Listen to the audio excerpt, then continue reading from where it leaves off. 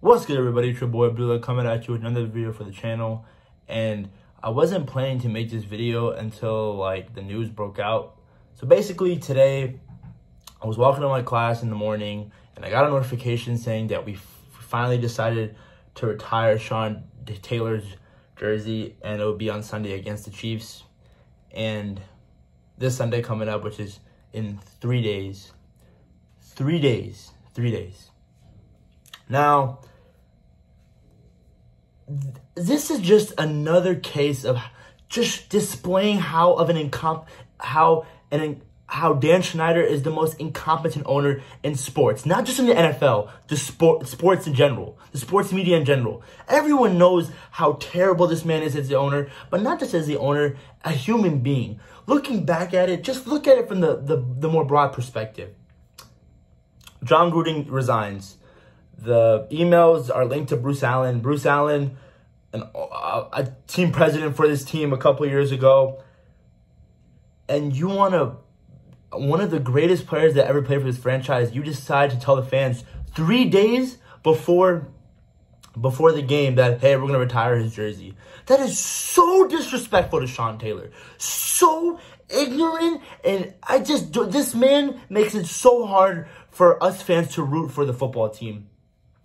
SeanTaylor, may God bless his soul. He was a man incredible off the field and on the field. Just spectacular, electric. His playmaking skills were off the charts. He even died on my birthday. November 27, 2007, he passed away. And I wasn't a fan until 2009. But when I look back at his highlights, I was like, man, this guy was amazing to watch. And knowing that he died on my birthday it just stings, man. Like 3 days before the Chiefs game, and we're playing against the Kansas City Chiefs. And let's face it, guys, we're going to get blown out on Sunday. I'm sorry if you're going to call me a negative fan, but we're getting blown out on Sunday. And you decide to tell us 3 days before the game that we're retiring SeanTaylor's jersey? Embarrassing, disgusting. Bobby Mitchell, the great Bobby Mitchell. We knew that we were going to retire his jersey like for a couple of months, and that got fans hyped. 3 days? 3 days before the game? And I know well that this isn't on Jason Wright, because I'm pretty sure Jason Wright is going to issue an apology to the fans because everyone's shocked by this. But I don't think it was his decision. Of course, it was Dan the man's decision of doing this because obviously he doesn't care. He just cares about his ego and money in his pocket. But Dan Snyder, man, this man needs to sell this team. I've been saying it for the past, I don't know how many years I've been as a fan. Every fan knows it. For the past 2 years of him and his tenure, just embarrassing. The amount of quarterbacks that we've watched. The Kirk Cousins debacle. The Dwayne Haskins debacle. The sexual harassments. The topless cheerleader pictures. The list goes on and on for this man. This guy is a clown. He is a joke. I've had all my Dan Snyder rants before, but this SeanTaylor news just tops it off. It's unbelievable. Unbelievable. And they're giving out like 10,000 towels. This is just another way to get fans in the seats.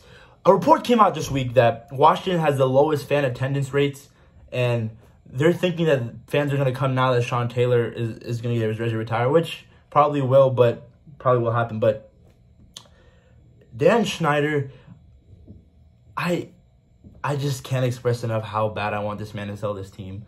The day that if he decides to sell this team, I will literally record a video of me dancing for an hour and just post it on the channel, because this man, it just blows my mind. Paying female employees to be quiet and not report anything to the Washington Post, just the whole name change, not knowing how to function. This organization is a joke, and it's all led by Dan Snyder at the top. Saying Happy Thanksgiving when we're introducing our new coach, like, what is that? This man, this billionaire, just doesn't know how to function and be an owner of an NFL team. It's so mind-boggling. And going back to fans, FedEx Field is the worst stadium, and probably in sports too, not just in the NFL. It's a dumpster fire. Oh my goodness! Remember in week 1, the leaking coming onto where the fans were sitting? It's just the grass is terrible. The amount of injuries we've had there, piling all that up. FedEx Field is joke. I don't know why I'm a fan of this team. I love it. I love them, but Dan Snyder makes it really hard. But disrespecting the great SeanTaylor, arguably one of the greatest players to ever play for this team. And I don't know what to say. What else can I expect from this organization? So embarrassing, and I always keep saying it. Dan Snyder, please sell this team, please. That's pretty much all I have to say.